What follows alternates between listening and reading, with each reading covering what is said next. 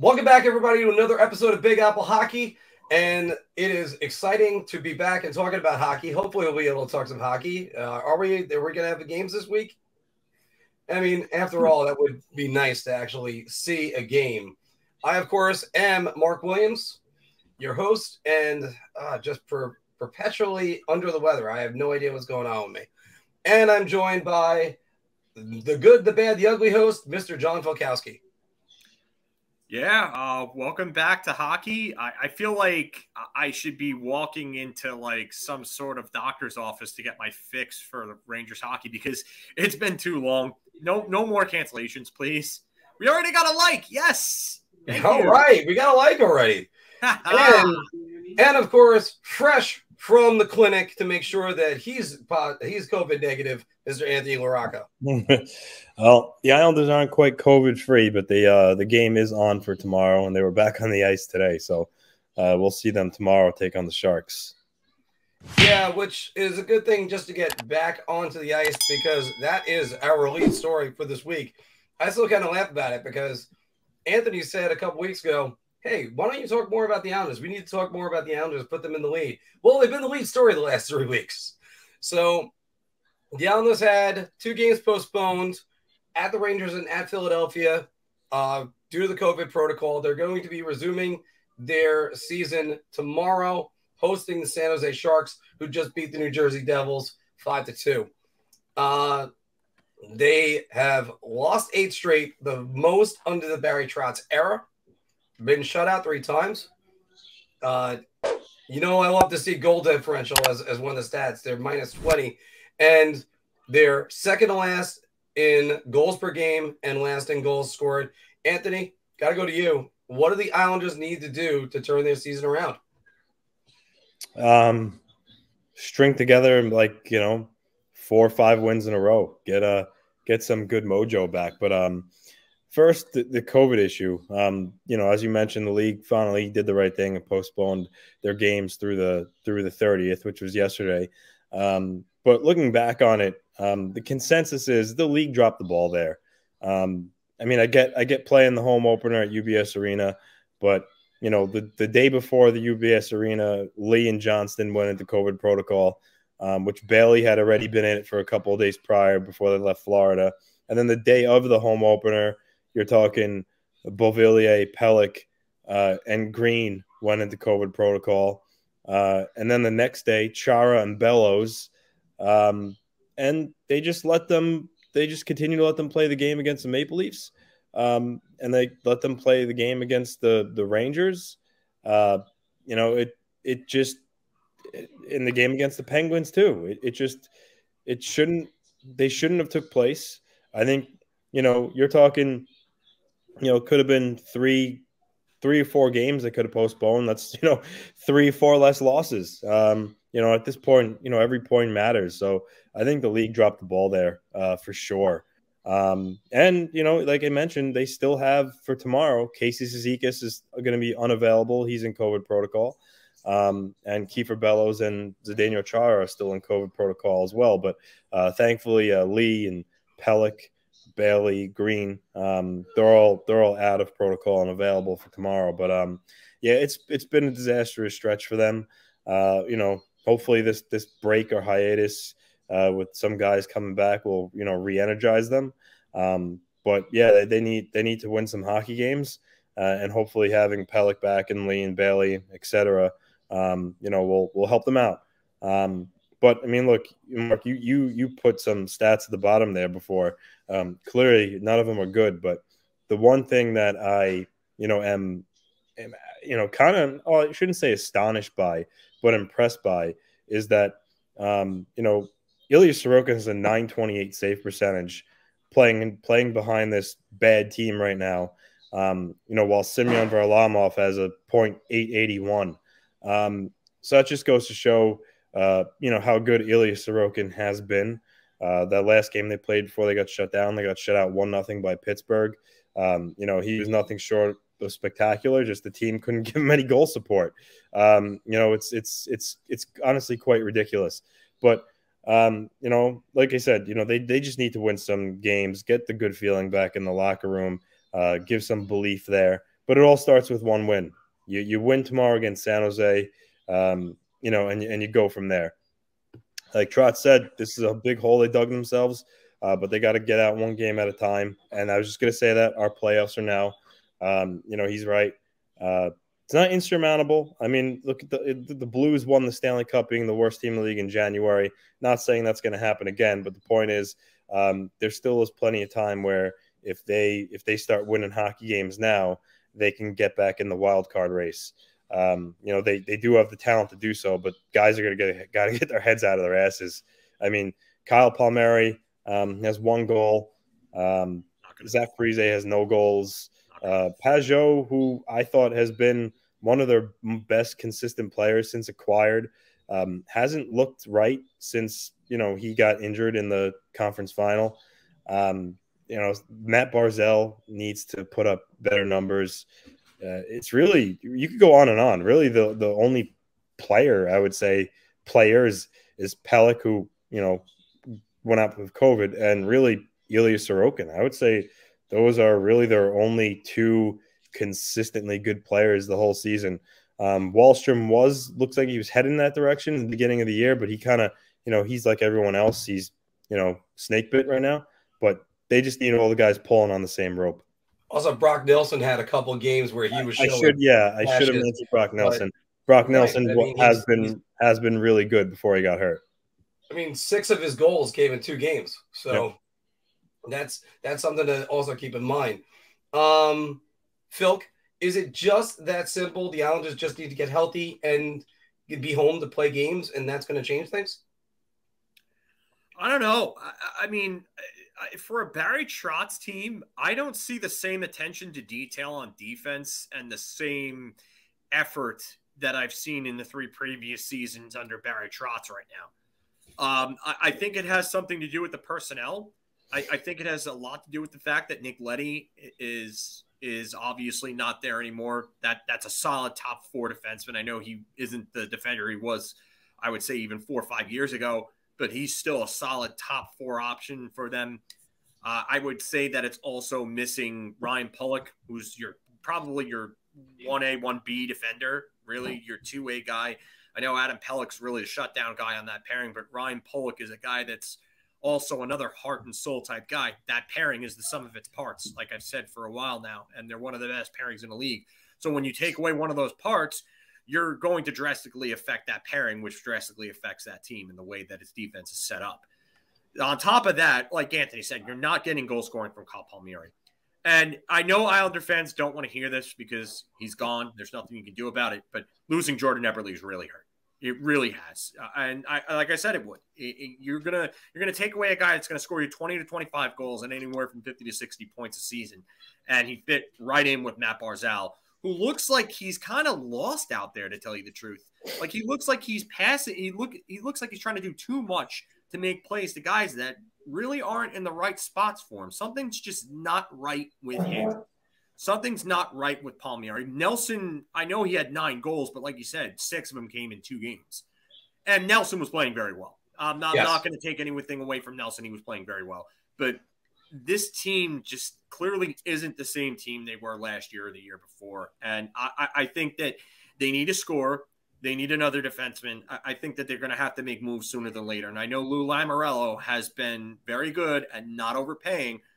But if he wants to save this season, if I were him, I would look to make a move sooner than later. I know they have over 60 games left, but you don't want to waste time and you don't want to keep piling up losses. So make a move, get the locker room morale back to where it should be in there, and the Islanders can probably then start stringing together.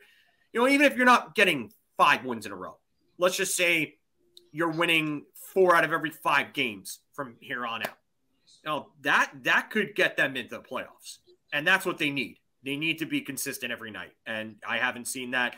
Anthony's right, though. Ilya Sorokin, if it's not for him, they're behind Arizona if it's not for Ilya Sorokin. Yeah, that's very alarming to think about, because this is a team that I predicted to be in the Stanley Cup Finals. And just I'm not trying to make Anthony or any other Islander feel bad right now, or fan, I mean, but right now Michael Del Zotto's got 2 goals on the season. and Pajot won. Palmieri won. He's got to be better. He'd be tied for Cal Clutterbuck on 6th for the Islanders. So they only have 10 goal scorers on the season. That's not good either. They need to start getting the puck and putting it in the net. Yes, it could just be as simple as getting healthy. But by the way, this might be a blessing in disguise for the Islanders, because now you're realizing Sebastian Aho should be up. Robin Salo should be in the lineup every single night. What? Robin Salo's been good. I thought he was really good in the Penguins game. I thought his first game he was all right, but the Penguins game I thought he was pretty damn good in. Aho's been all right, but you know what? If those two can go out there and be not noticeable, sometimes as a defenseman, not being noticed and not showing up on the score sheets, sometimes it's just an indicator that you're doing your job properly, and sometimes that's more than enough, especially from two guys that don't have a lot of experience like them. So I've been impressed so far. Anthony? Well, if you look at the next 4 games, I know Detroit's a much improved team this year, and even San Jose is Chicago 6-4 in their last 10. And even San Jose is a lot better than people expect them to be. But this 4-game stretch is something they should be able to capitalize on, because Chicago and Ottawa aren't good teams. And San Jose and Detroit, while being, much improved from last year, they should still be winnable games for the Islanders. So this is a stretch here where they could really get themselves feeling good about themselves again. So, this is their opportunity now. Look, they just have to, if they could just hold the fort down until Brock Nelson comes back and probably, hopefully 2 more weeks, and then Ryan Pulock maybe in another month, and then go from there once they're fully healthy. But I think for now, you gotta go with Ilya Sorokin. I mean, you look at Varlarmov's numbers, and they just aren't there right now. I said on Twitter a couple of days ago, if Sorokin was playing for one of the better teams in the league right now, can you imagine how much better his numbers would be if he wasn't playing on a team that's underperforming right now? So you got to go with him, and you got to do something to get Matt Barzal going. I know due to COVID, a lot of players are unavailable, but Richard Panik on the first line with Barzal the last couple of games isn't going to help him get out of his funk. And you know what? Maybe you go with Golashev and see what you got. I mean, maybe it gives you a spark plug, something. Well, I thought last game he was definitely going to play with more guys in COVID, but he didn't. And then Brian Compton actually asked Trotz about it in the post game, and he said that Golashev, he felt that he hasn't proved yet at this level. Well, he hasn't played an NHL game yet, so how do you expect him to prove anything if you don't play him? I mean, the guy's a 26-year-old veteran who played in the KHL, which is the best league outside of the NHL, and scored, and he was producing at the AHL level. So you're going to play an AHL scrub of a journeyman and Andy Andreoff over than Anatoly Golashev when you need goals. I mean, what's the worst that can happen at that point? I don't understand it. And now that Lee and Bailey and all those guys are back, he's definitely not going to play now. So listen, for now, just Lee being back with Barzal, that's definitely better than Panik. But you need to try something. Put Wahlstrom on the top line with Barzal. He needs to juggle the lines around and see if he can, find some magic.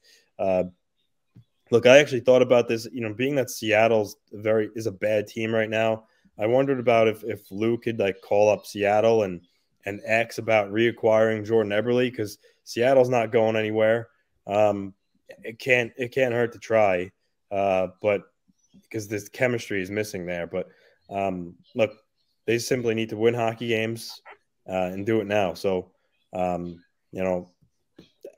just before we even think about moving on to the next segment, I made this comparison.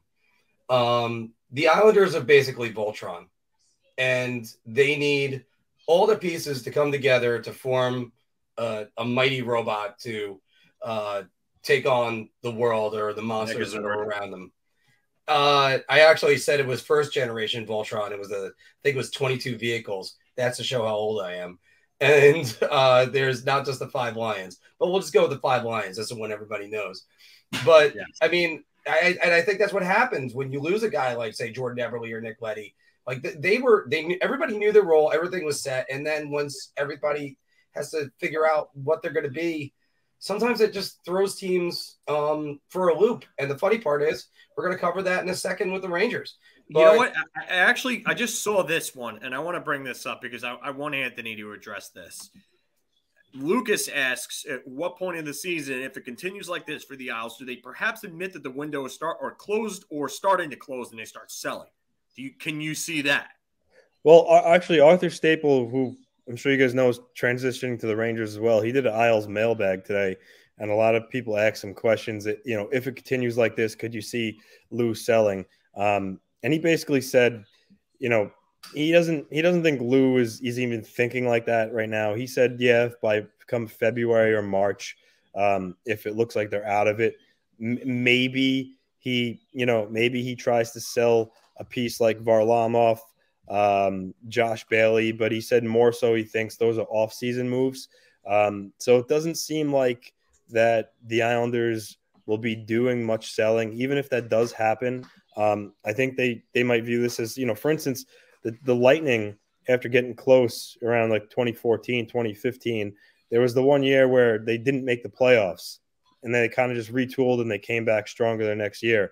So I think if the Islanders ultimately don't make the playoffs, I think they're just going to chalk this up to just a bad year, and then come back next year fresh and hope to get back to the level where they're at. You know, a lot of their guys are signed long-term, have recently signed long-term, like Palmieri, Pajot.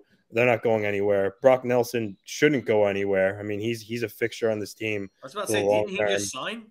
What? Didn't he just sign? He signed the first year after Lamoriello was there. He re-signed. I was about to say, I know that he's got a bunch of term left on his deal. Yeah.